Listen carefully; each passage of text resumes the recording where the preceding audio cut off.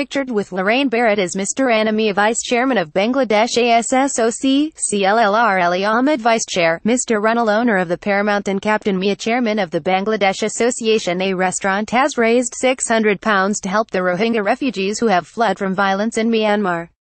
The Paramount Restaurant and Station Approach, Penarth, donated £600 to the Bangladesh Association as part of their fundraising campaign to help more than 600,000 Rohingya refugees who have been forced to flee to Bangladesh escaping violence in Myanmar.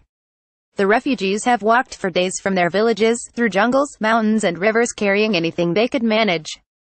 The Bangladesh Association has been working hard to raise much-needed funds to help them. The Paramount Restaurant recently held a special curry evening when takings on that night would be donated to the fund. Former Assemblymember Lorraine Barrett, along with her husband Paul, and their friends Chris and Karen Jones attended.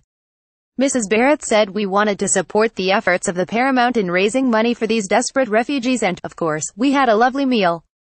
When I was in AM, I often supported similar events in Penarth when Bangladeshi and Indian restaurants and takeaways donated their takings to help those affected by natural disasters such as earthquakes or, as in this case, when people are forced to flee violence and ethnic cleansing.